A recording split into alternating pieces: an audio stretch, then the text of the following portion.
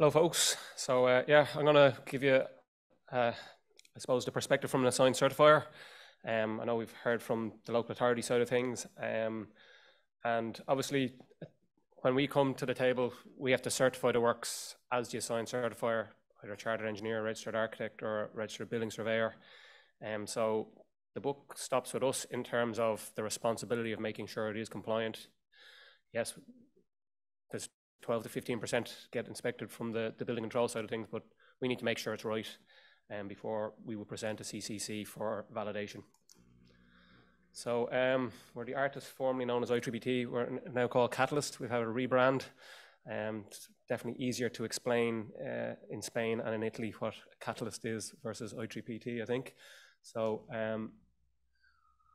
BCAR in context, I suppose over the past 10 years, but in particular in the past 5 years, we're experiencing major skills shortages in the construction industry, along with an increase in subcontractors going into liquidation. In the last year, I think I've had about 6 subcontractors going into liquidation, which is very sad to hear in the industry.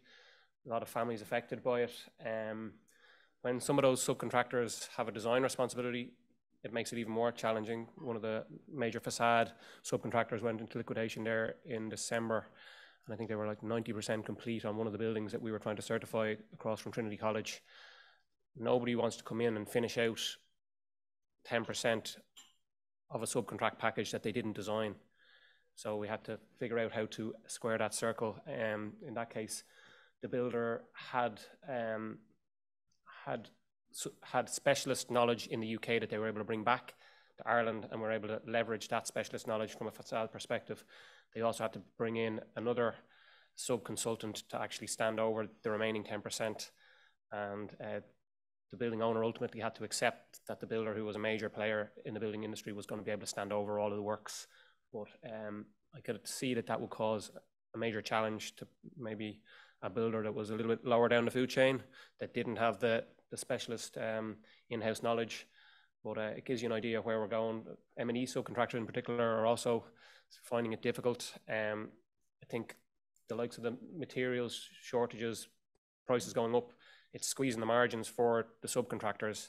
If they have builders who are, I suppose, being a little bit sharp with how they deal with them on the variation side of things, that can make it worse. But there's a bit of a domino effect then. We're even seeing some of the UK build teams on the builder side going into liquidation and then taking down their Irish counterparts here in Ireland. So it's not a great story at the moment, but it is something we need to be aware of, because if that happens, how do you manage it through, and how do you make sure it's deemed certifiable, I suppose. The activity has increased substantially, but in the recent years, offices are on the decline, but houses are definitely on the increase. We have had an influx of refugees who also need to be housed. So I think the numbers I heard most recently was in the region of 60 to 70,000 units needed per annum. We can't build that at the moment. So how are we going to do it? We need to look at alternatives. Modern methods of construction have been promoted as being the panacea, but they're only a panacea if they can be built compliant. And I think we've had conversations with housing agencies and with major European stakeholders in the MMC side of things. They're not really willing to come to Ireland unless they're getting thousands of units at a go. They're not coming for 300 or 200 units. So, and if they are coming, they want to make sure that it's actually going to be certifiable from their perspective, because they're probably not, in all honesty, used to working to the Irish building regulations. They need to understand what that means from their perspective, and we need to understand whether their current certifications actually meets the Irish regulations, or are they going to have to go out and do whole-scale testing, which probably in some cases they will. We talk about material prices, shortages due to global factors. Russia and Ukraine, ongoing war is just making it much more difficult to get materials across the globe. We're also seeing, I suppose, ESG, likes of environmental factors.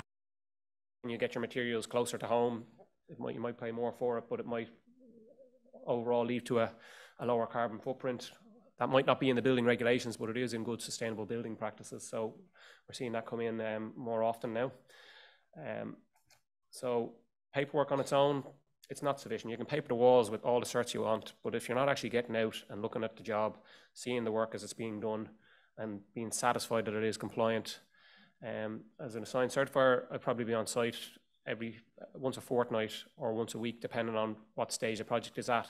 So you're not there 100% of the time, but you need to set up a system that makes sure that the build team are actually capturing the evidence of compliance workmanship and putting it up onto I would say a digital platform is required. So evidence of compliant workmanship on a digital platform. Yeah, we can have folders and folders of pre-pour check sheets, but we want to get the photographic evidence that it's actually is being done. The lap lengths are correct on the pre-pours, that the cavity barriers are going in where they're meant to go. Are they getting the butt joints tight? Are they taping them as the manufacturer requires it? And can they actually evidence it downstream, or if it's been asked for and been interrogated, I suppose. Tracking the closeout of BCAR non-compliances is critical to building safety and overall project success. There isn't going to be a project built that doesn't have something. If you have an assigned certifier saying, no, we've had no non-compliances on this project, it's all gone swimmingly, we're great, they're a brilliant build team, we're really close. Yeah, that's not, I would say, that's inaccurate, okay? If they're not finding anything, they are not looking close enough. I did have one builder say, oh, we've had no non-compliances, and you go out and have a walk and all of a sudden there's 25 non-compliances. So that's not, there's something else happening there if that's the story you're being told, I suppose. Really what you need to be able to do is evidence that non-compliances will happen. Building teams will get savvier as they learn, particularly in the modern methods of construction. It needs to be very tightly watched. But that's how we all learn. As long as they learn from the lessons and bring it on to the next project and don't remake the same mistakes, that's extremely frustrating for an assigned certifier. I'd imagine it's also extremely frustrating for a building control officer or fire safety side of things. Like it's very, you think you're getting nowhere when that's happening. So we try to communicate the lessons learned in CPDs like this, but also in sharing out consolidated logs of lessons learned from recent projects with our project stakeholders. So in Catalyst, everything we do is about better quality and improving the cultures on sites. And we do this by working with the build teams and the design teams to actually understand where the regulation defects are occurring with the design team. So if it's not designed correct, it's never going to be built correct. We need the design teams to understand what the current regulations are. The regulations are being updated on an ongoing basis. The design teams need to stay abreast of that. They can't expect that what they did 10 years ago, if there's been a number of building reg updates, they have to be kept up to speed with that and design their buildings accordingly.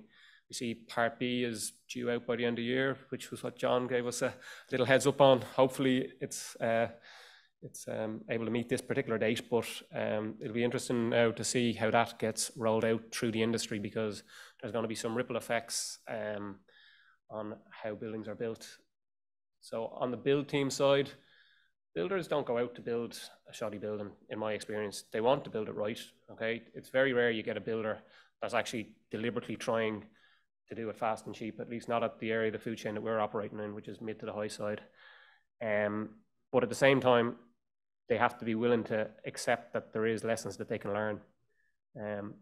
Coordination definitely is, if your coordination isn't good between your build team and your design team and also your certification team, things are going to go wrong. Benchmarking, from my perspective, is probably the single most important thing that I do as an assigned certifier, is to make sure that the key benchmarks up front are done correct and right. Because at least, you know, if they've got the benchmark right, they can copy that out and make it for the rest of the project. The only problem with that I see is that if you got block 1 and you've benchmarked that, it's all perfect, and then they got a new crew on block 2. Block 2 haven't seen the benchmarks in block 1. Try to leave them available as open as possible, and make sure that you can go back to them for the new team members that are joining the team. And if required, you re-benchmark if for some reason they're not getting the picture and the message. Technical submittals, yeah, you need to have a robust technical submittal process that the design team is running the rule over all of the technical items that are being and materials that are being put forward Are they meeting the regulations? Have they got the CE markings, the ETA, the various fire test reports, etc.? Risk rating. So not all building elements are rated equal. I think one of the earlier speakers spoke about how you carry out inspections on a risk-based approach along with random inspections. Not like pay attention to the areas that are most likely to have significant defects, but don't ignore the other areas. Digitize inspections. So when we carry out inspections, much like the building control now, you drop a pin on your app, click sync as you go off the site. It's with the build team by the time you're driving back to the office. So it certainly speeds up the turnaround, and it should reduce the amount of rework that's happening. If you were dropping a pin on a fire door and they've got 50 more fire doors to do, if you're catching it there and not waiting a week to get the inspection out to them, they should be able to catch it for every other fire door that's coming on after, or whatever other element it is. And then the key metrics, so being able to look at the information, similar to the way the building control earlier were showing that you could use the system to actually drill in and see where are the problem areas. We're definitely seeing the ability to use that information to a positive advantage and focus the lens. Lack of consistency then, so differing interpretations by consultants, building control, build teams and certifiers. A lot of that comes down to communication, poor communication or improved communication. So what we found is that we need to actually have the conversations up front with the design team to understand how they are intending to meet compliance.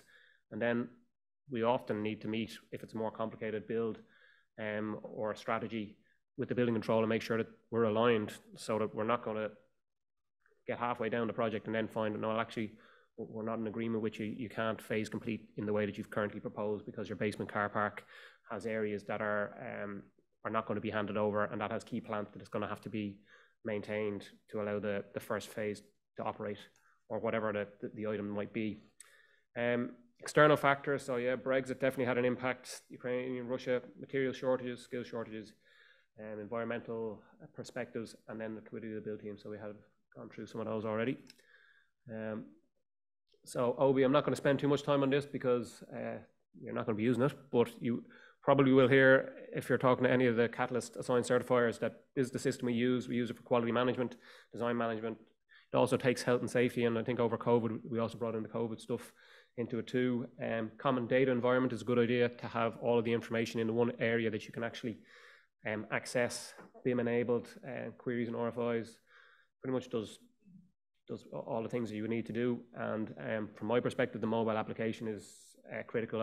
I couldn't do the job I do without having the system we have. I tried it back in 2013, 2014 on an Excel spreadsheet and Word, and we have, I think, we say we can't have more than 5 projects per assigned certifier, but we wouldn't be able to do 5 projects, and they're not all weighted equally. Obviously, you have to work out, is it a large semiconductor plant that might actually be just 5 projects in its own right, or is it a retail fit out that might be maybe a quarter of a project? But the general rule is that we say 5 projects per AC. I know that from talking to fire engineers, their metric is a little bit higher on that one. they certainly they're kept busy, but without having the digital platform in whichever area of the industry you work, if you're an assigned certifier, a design team member, a build team member, on the building control side of things, you need to have the information available and be able to utilize it in an efficient way, and that's what the digital platform does for you. So overview of some of the key elements for the major roles. So we inspect based on competency and demonstrate due diligence. So the assigned certifier isn't expected to know every single thing from part A to M. There's no one professional that I've come across that knows from parts A to parts M, back to front and front to back. They generally will have a reliance for some of the specialist areas on those particular areas. So my background would have been fixed firefighting, so sprinklers, dry risers, mechanical installations. I'm not a structural engineer. I don't claim to be a structural engineer. If I have a query on structure, I either ask somebody from my office to come out and look at it, or also get involved with the civil structural engineer on the job to ask, are they satisfied that it meets Part A of the building regulations? I can ask clever questions, having gone out and watched what they do, but I also need them to validate the answers then from a perspective of competency. benchmark we talked about being absolutely key to delivering compliant buildings. Clear records of inspection with photographic evidence. So check sheets aren't going to cut it anymore. If somebody's just giving you a check sheet from a build side for their pre-pour, it's not showing you the lap lengths. It's not showing you whether they've got adequate spacer bars. It's not giving you the information that you can see that the cavity barrier is where it needs to be. Is it all in one line? Have they got the butt joints with no gaps, the tape and the jointing, etc.? The build teams need to step up to the mark as well. They're the ones that are there 100% of the time. If they're not taking photographic evidence, we don't have photographic evidence for that building. And if something happens downstream, you're not going to be able to rely on it. I've been asked for records in a building that we signed off in 2015. Without photographic evidence, you're not actually able to prove that what you did and signed off before they had 3 more fit outs in between was actually compliant. So you need to have that information available. Inspections triggered by notification protocols. So we have a notification with the build team. Generally, we don't rely on OBI to do that. I rely on Outlook because everyone uses Outlook to manage their calendars these days. And we haven't quite worked out how to manage that in OBI. But aside from that, we also need to carry out unscheduled inspections because if the builder thinks you're turning up every Thursday, they're going to be expecting you every Thursday or every second Thursday. I suppose you need to be turning up on a Tuesday or Monday or some other day of the week at some stage to make sure you're getting the full picture. Also, be in consultation with the members of the design team and plan to oversee and implement the inspection plan during the construction. Make sure that your design team are actually turning up on a reasonable inspection frequency.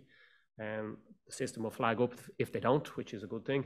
And generally, the building owner gets sight of the report that comes out, so it's fairly obvious who's been doing their inspections and who hasn't. Maintain records, ensure evidence-based closeout of all non-compliances. So we need photographs to close out the issues. We don't want to find out in 6 months' time that, oh, we said it was all done, it was all kosher.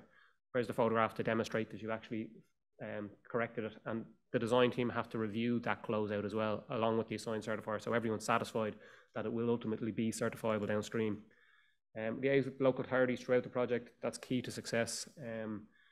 At least that's what I found anyway, is that if you're having the conversations, and not all projects will get inspected by the local authority, but I found probably on the projects we're involved in, more often than not, we are seeing the local authority on our sites. Coordinate the closeout of any Section 11 clarification requests. Like, that can be as simple as an email sometimes, or sometimes it requires a detailed Section 11 closeout with the design team and the build team involved. And also, no longer acceptable in many jurisdictions to have a director with limited site involvement to certify as the AC. I think that's probably reasonable, because how can a director say that they've actually seen the works if they haven't been on site validating that? So, build team inspections. So builders need to cooperate with the assigned certifier and the design team and the other certifiers.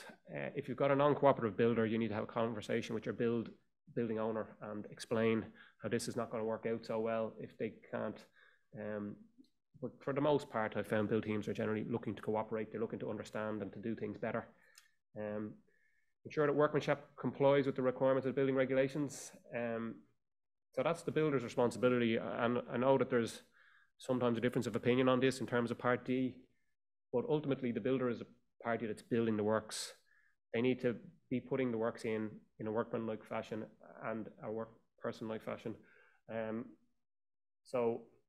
they need to be able to demonstrate that they're meeting Part D. If they're putting in, like we sometimes bring out ex block workers to have a look at masonry works, and if they're not satisfied with it, the wall comes down. That's what we're doing, but it doesn't happen all the time. Generally, they get better very quickly if you make them take the first wall down, though. That's what we found. Ensure that materials which are selected and that they are responsible for comply with the requirements of the building regulations. That's their responsibility to be putting it forward. Yes, the design team review it and the assigned certifier review it, but it's the builder's responsibility to make sure that it is compliant in the first instance. The design team may have educated questions on it and look for evidence and demonstration of it. Modern methods of construction and innovative materials for Part D compliance.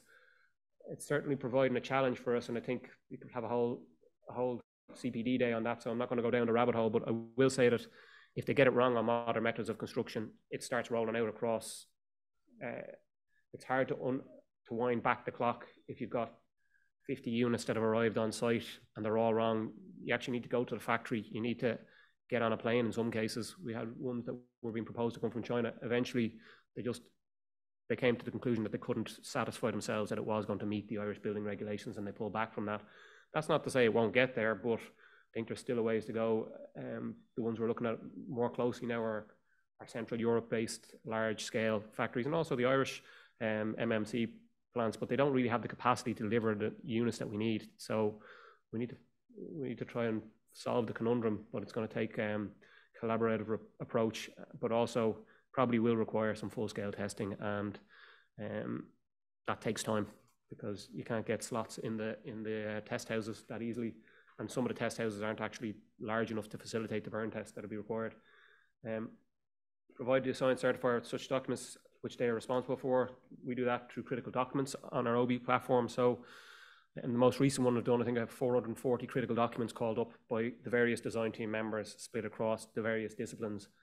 They come in, they're reviewed by the civil structural engineer, the M&E consultant, the architect, a DAC consultant where they're there, a fire engineer where they're appointed on the project, and also the assigned certifier to make sure that they're satisfied that the documentation is correct. So although you can't rely only on the certificates, you still do need the certificates, and it needs to be there and available to be able to certify the works. Ensure the coordination and provision of all test certificates and confirmations are provided, and maintain records of compliant workmanship. Provide closeout evidence for any non-compliances. So yeah, it's the build team members that are tasked with going and validating, on capturing the closeout information, and then the design team and the assigned certifier validate that they're satisfied. And any Section 11 closeout information also needs to be fed in from the build side to the AC or building control as may be required. Signatory is a director of the building company for the build team side of things, and we do know that some commencement notices have been invalidated because the director was on it when they went and looked up the CRO, wasn't actually on the register, and had to be resubmitted. It cost them maybe a week and a half in their start date, so they have to be aware that that's who should be signing the certs. Code of practice then. So some of the feedback we've had from, I suppose, complex commencement notices, at least in the Dublin area, bulk dig and footings equals a commencement notice with documentation due to Part C1 and C3 being triggered.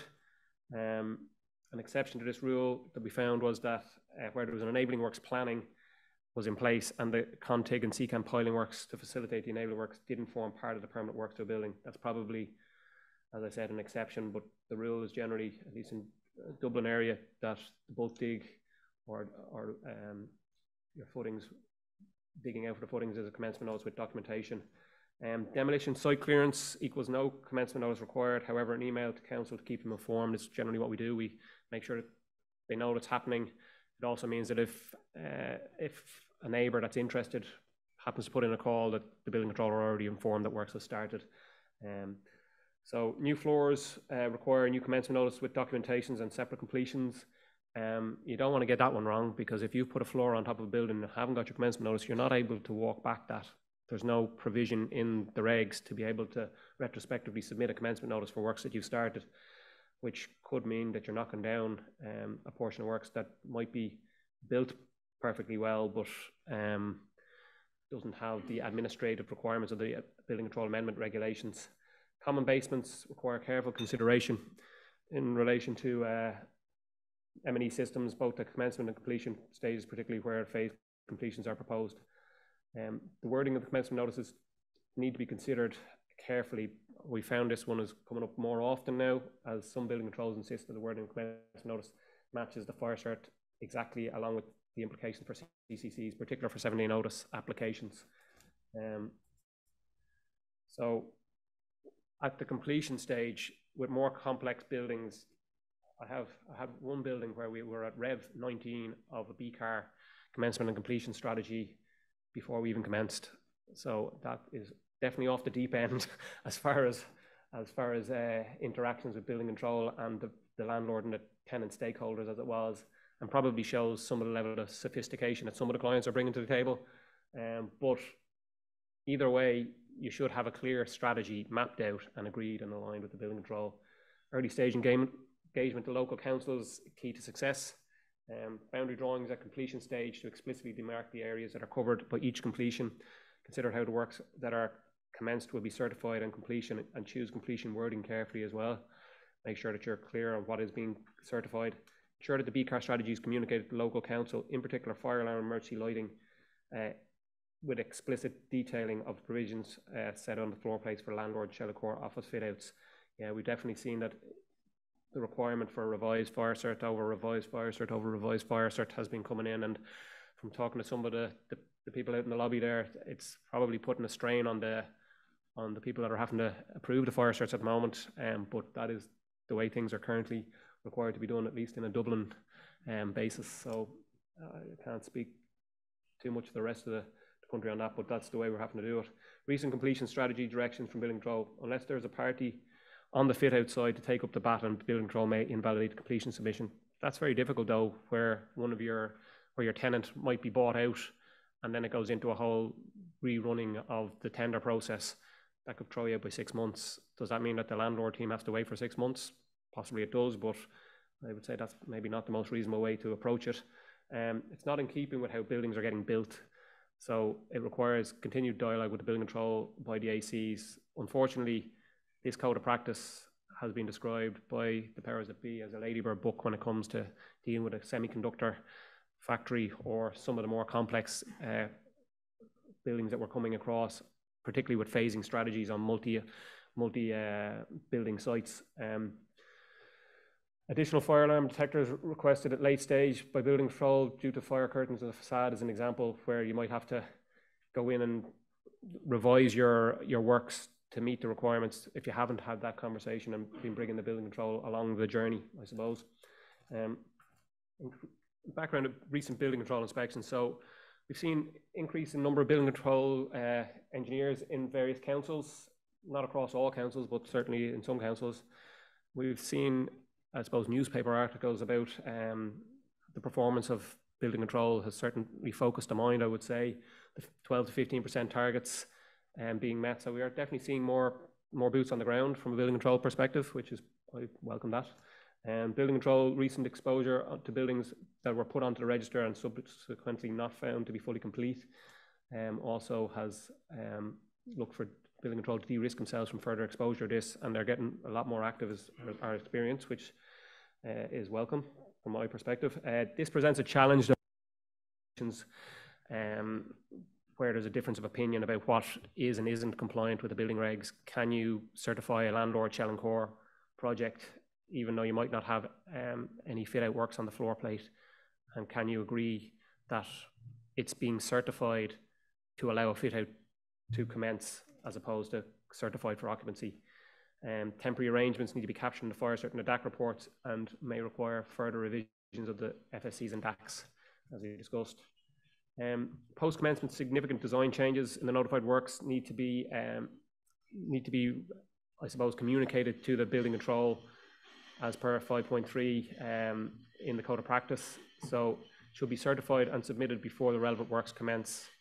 So if you've changed the structure of your building post-commencement, you need to let the building control know if it's off-site or on-site. If that's changed as well, that's one of the tick boxes on the building control system.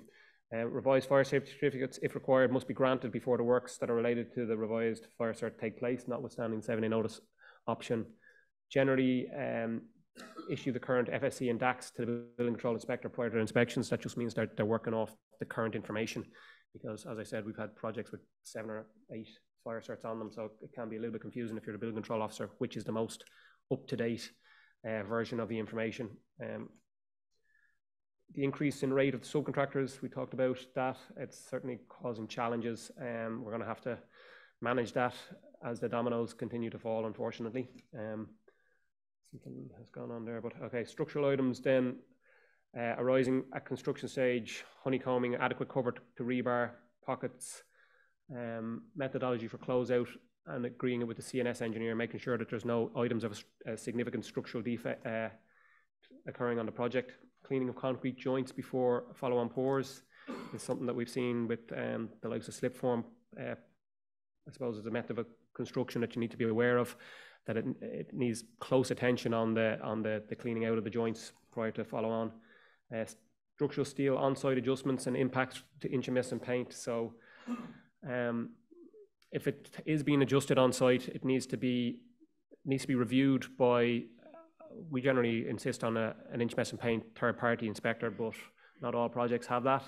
But the specialist should definitely be involved, making sure the DFTs are correct to the manufacturer's instructions, and that the substrate is the correct, it's been brought back to the correct substrate before they apply the paint.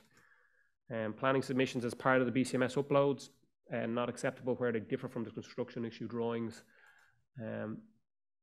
Water damage, construction, mold growth, need robust temporary weathering measures to be in place to avoid trapped moisture. We certainly saw it over COVID, where sites were down for periods of time up to 4 months of no activity. You need to go back in now and make sure that all the moisture, first of all, ideally you've put in the weathering conditions that will protect it, but if they haven't, how are you going to validate now that there's no trapped moisture or mold growth occurring in your building? Here's an example of a complex BCAR strategy, phase 1 in the pinky colour, with a CCC by the landlord, and phase 2 in the green with a CCC by the landlord, and then you have the incoming floor plate being certified by the tenant. This required strategy to be agreed with the building control, and ultimately make sure all parties are satisfied with the way it's going to be certified. So on Part A structure, precast manufacturers we've seen, and you would think that precast should be without issue because it's factory made. So it does allow for, I suppose, a repeatability, but we have found loop ties missing in precast, some other issues from a precast perspective. So it needs to be reviewed by the civil structural engineer, and the precast specialist designer needs to come out to site, not just the installation crew that they've subcontracted in. Specialist piling systems, SFS walls. We had a piling foundations that were going in, and when you counted the bars on it, it had 6, and when you looked at the drawings, it said it needed 8 bars on. When we queried it and it stood them down, they went away and did a calc and found that 6 was actually okay, which was unusual, I would say, but it also meant that I think the piling specialist installer then had a word with the piling specialist designer to ask why we over engineering it to have 2 extra on every pile. But ultimately, they should have been checking that before it went into the ground. It shouldn't have been an assigned certifier picking that up. Alignment of precast or in situ stairs, parquet tolerances to be surveyed and validated. Again, you would think that precast should be coming from the factory all perfect and right, but if the mold is wrong, then all of the stairs are wrong as well, and that's going to be difficult to retrospectively correct. Reinforcing steel, incorrect gauges, lap lengths, even missing bars. You need pre-pour inspections with the CNS engineer attending, making sure that you're actually getting the validation that what is on the design is being achieved. Concrete cube strengths not reaching design strength. It's uncommon to see that, but if it ever happens on a project, it's a nightmare. It's very, very difficult to actually repair and certify. You're talking about jetting out joints and it's extremely difficult. So not one that you ever want to have to go down, and you want to be flagging it early if it is coming up, if it ever comes up on a project, in terms of the strengths of the concrete. Secondary steel, then potential design responsibility gap. You see the structural engineers kind of step back from it because it's not really our responsibility. The architects don't lean into it because they're not structural engineers. It requires a specialist to take responsibility and have it clearly mapped out in the design responsibility matrix and take responsibility for that. Fire rating considerations from structural perspective, particularly for MMC. So that Chinese project that I mentioned, they hadn't had it assessed for a fire from the outside coming in, which meant that their structural steel was not protected on the outside of their building. And we pointed out that was not going to be acceptable from a building regs perspective in an Irish context. I don't know how they were managing it over in China, but however, they had to move away from that one. Block work and brickwork, the consistency of workmanship, wall ties, joint tolerances all need to be checked and correct. Part B, so I know that we have fire engineering presentation from Declan later on, so I'm not going to spend too long on this one, but I do also know that it's probably, from a risk perspective, it's the one with the highest risk. You don't generally hear of buildings falling down, but you do hear of buildings burning down. So phase completions, challenging, where strict compliance with building regulations is not possible. And that's for at that phase in time. So revised fire cert requirements to capture the transitional arrangements, as we discussed. Fire doors and ironmongery, like, it is amazing after 10 years that fire doors are still not necessarily going in right, but it is still happening. I will say that Part B and Part M seem to clash a little bit in terms of your 30 Newton opening force, also your smoke extract systems when you turn them on. So the way the smoke extract systems work is that under the normal course of events, Part M requires 30 Newtons, but technically when Part B kicks in a fire condition, smoke extract system code allows that to go up to 100 Newtons. But where does that leave somebody that's disabled to get into the refuge? That leaves them in limbo land. So we still look for them to get that door opening force down to the 30 Newtons and to engineer it in and carry a CFD analysis. We've actually seen some mock-up units being built in some of the units, but we've also seen they've introduced a lag on the smoke extract system to allow the doors to close in sequence. And I think that's probably been the one that's been most successful for us. Travel through an uncertified area to reach a certified area is a challenge that needs to be thought through. If you are going to do it, you need to have buy-in of your building control to say that that is going to be acceptable. For the most part, it's not, so we try to avoid it. BCAR strategies for common plant areas, often not included in the certification of the initial phases. So if you have plant on the roof of building 2 and a fees building 1 and you're handing over building 1 first, how are you actually going to certify those works? What is the strategy to make that happen?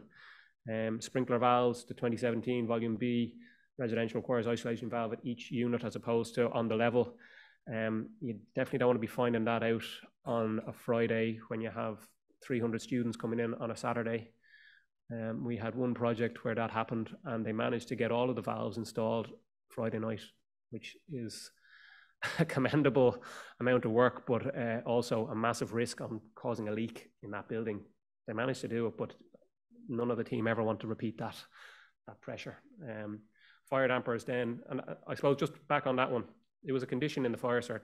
It got missed. It shouldn't have got missed. It should have been done. It should have been picked up by the team and also by the assigned certifier, but I would say the fire engineer in that case was the one who building control honed in on, and it was an uncomfortable conversation, I would say.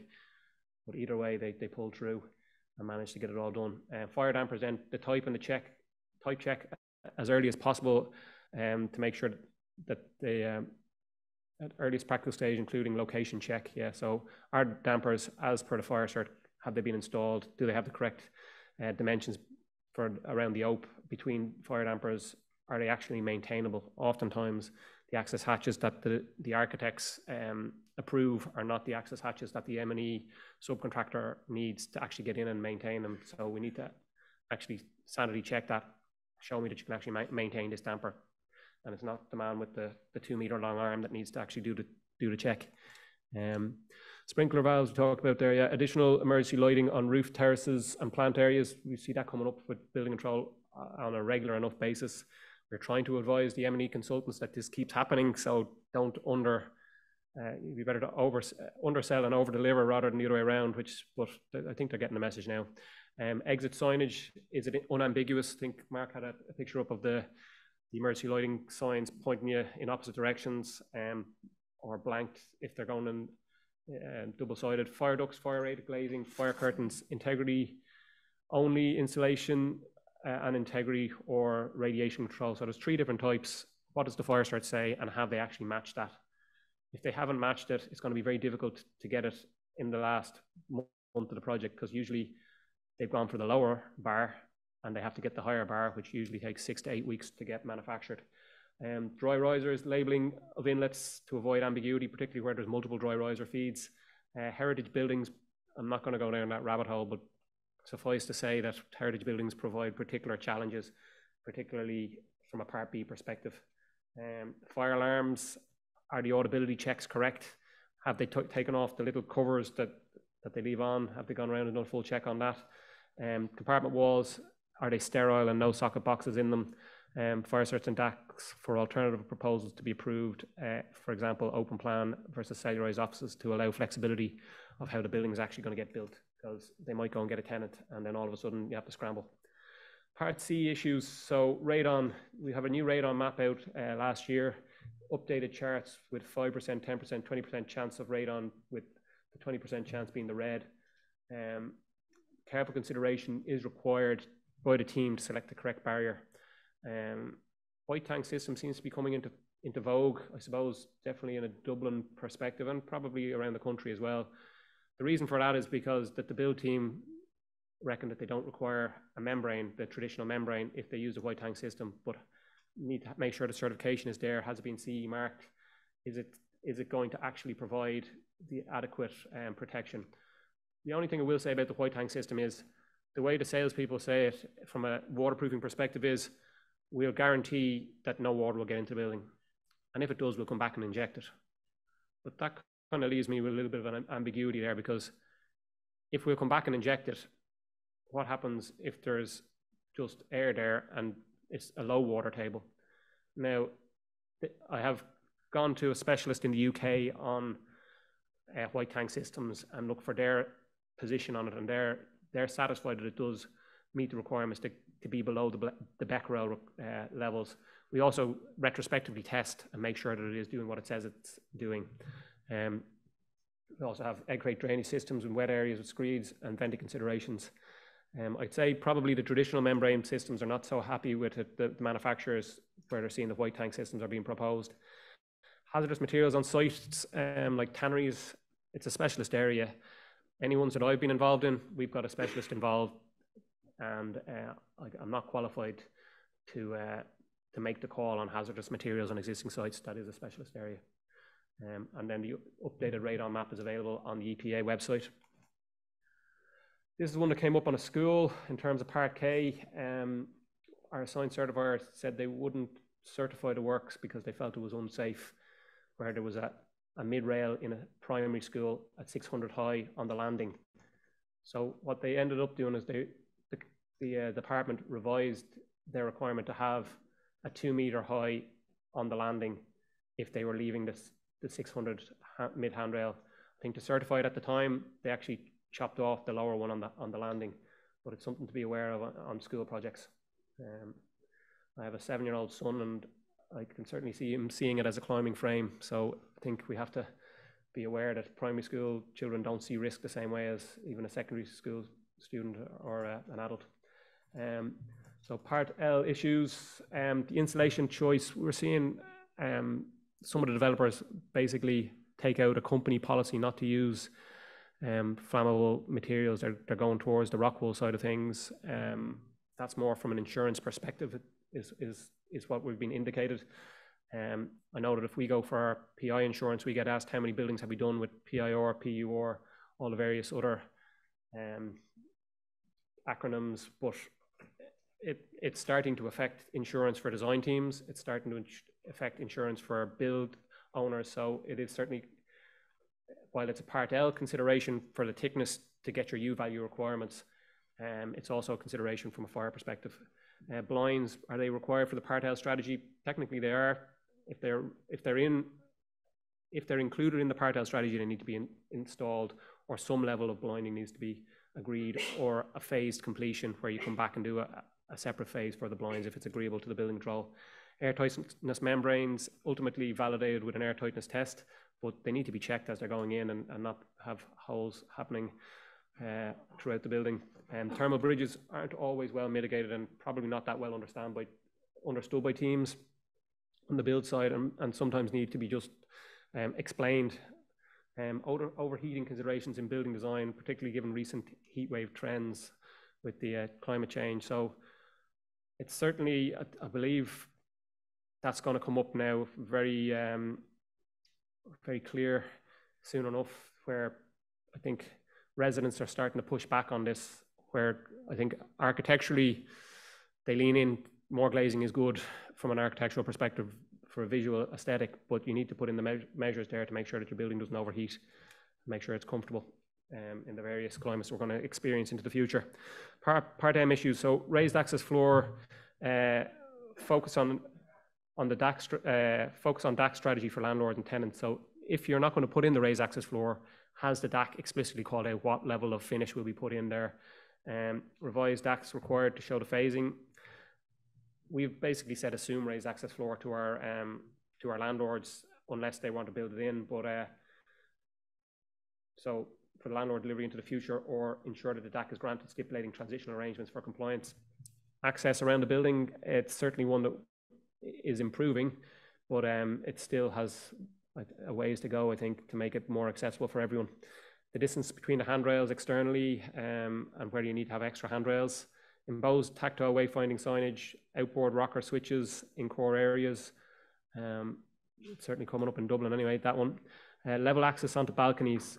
I've seen DAC consultants have called that both ways, but from my perspective, you need level access onto a balcony. Like, how can you turn around and say, well, okay, so you're in a wheelchair, you can't go onto your balcony? That's not acceptable. I don't think so anyway. And we push back on that one. But design teams don't always agree because it means extra height on your building. So if it's not built in early, it can be challenging from a planning perspective.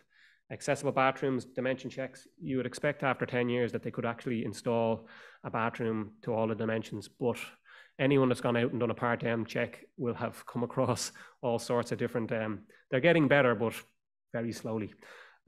Yeah, so plugs and overflows in the sinks is one that's also coming up in Dublin anyway.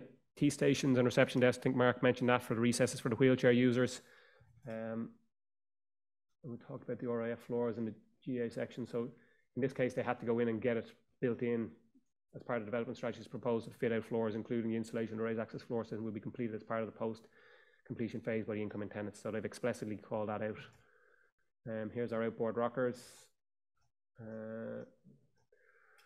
Query on the 300 mil leading edge requirement within apartments. I tend to go and allow for it. Definitely in common areas and for part-time student apartments, a point of interpretation for standard apartments, buildings for everyone, would encourage it for all apartments, I think is what we came to the conclusion there.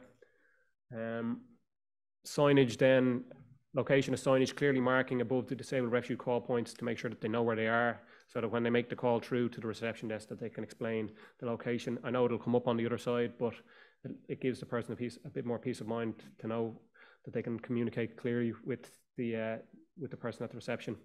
Impose tactile signage when at a height that they can be touched, as in the signage. I suppose that one is open to interpretation because they can just locate it higher, I suppose, is what we've seen, but that's maybe not in the keeping of it. I would say teams are getting better, and developer clients that we have are starting to lean into a little bit more. Signage at accessible car parking bays, also on the wall as well as on the floor. So general issues, incomplete works to the back of the house and common basement areas. Yeah, so the works need to be complete. Basements that appear to be still a construction site, if it looks like a construction site and it has a load of materials stored in it, then for the most part, building controller are going to call it out and say that's not going to be acceptable. And from an assigned certifier perspective, it's also not acceptable. It's a flammable load in a basement that's not been allowed for. Lack of adherence to management strategy for common basements. If you've agreed a strategy, you need to follow through on it as the build team. Incomplete adjacent building interfaces. So if you're interfacing with another building, you make sure that your building is safe and that you're not going to cause a risk to another building that's adjacent. External escapes to be managed on escape routes. So certificate of compliance on completion, is it substantially complete? Is it practically complete? What do all of these different terms mean? They mean different things to different people, and it needs to be clear to the team what is meant. From a building control perspective, I don't agree with linking validation onto the register with practical completion, but I still know that the legal eagles are still continuing to do that, which causes challenges for the industry. Building control expect the works to be fully complete, 100%. No snags. I think that's somewhat unrealistic, but no, like this here is obviously not complete. So project team to allow for adequate time for building control final inspections as well to mitigate issues arising immediately prior or even worse after occupation/validation date. This one here I've included because it's causing an issue on the assigned certifier certification side of things. So the CIF brought out a practice note, not with consultation with the rest of the 4 stakeholder groups, and essentially that has reinforced to say that whether it's designed by a subcontractor that's carrying out the works, it's a CS CAF01 or a CSS CAF02 that's the appropriate cert. That is pretty much what the practice note 3 says, but the issue is that the design teams have been looking for these ones for the last 10 years, and now there's a bit of a tug of war between the design teams asking for certs and build teams being willing to provide the certs. When we've asked the legal teams whether one provides better protection than the other, they said they're pretty much equal from that perspective, but design teams are less convinced. What we would suggest is that all of the certs that are required are explicitly mapped out in a design responsibility matrix included in the contract, so that the build team knows that they can allow for them. At least that way downstream you're not having a tug of war on what's the correct certs, and the assigned certifier being the referee. So the keys to success, you need to resource the project appropriately, in particular the competent person responsible for BCAR on the build side of the teams. We've seen that if there's a BCAR engineer with the builder, generally those projects work better because they're taking it seriously. If it's the project manager and on the side he's doing BCAR, and I know there's different projects and different scales and all that good stuff, but that's generally not a recipe for success. Discuss the construction program with, got caught out there, Catalyst, ITBT, and define the appropriate inspection regime to keep BCAR on the agenda throughout. So it needs to be coming up on the 2 weekly meetings, and it needs to be a separate BCAR meeting as well to discuss key issues from a BCAR perspective. I talked about benchmark, right first time construction. That's how you achieve it. If you make sure it's right at the beginning, everyone's agreeing, then you can repeat it. All parties to engage with the BCAR process to upload evidence of compliant workmanship and closeouts where required. The AC to proactively manage the building control interface to ensure that there is an alignment of the BCAR strategy, and in particular raise awareness of lessons learned on project. There's nothing worse than making the same mistake twice. So make it once, learn the lesson, and make sure everyone in your teams and your wider teams, so we try to send it out to the industry for the various design teams that we work in, the build teams, that they would also be aware of them. Thank you for your time, folks.